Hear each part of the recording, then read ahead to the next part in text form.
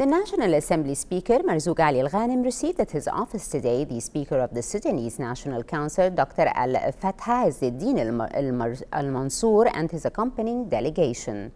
The meetings were attended by the House members Rakan al-Nisf and Saad al-Khanfour.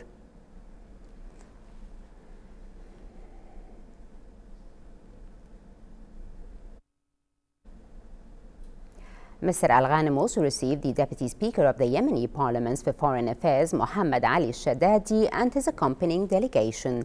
The meetings were attended by the House members Rakan al-Nisf and Saad al-Khanfour.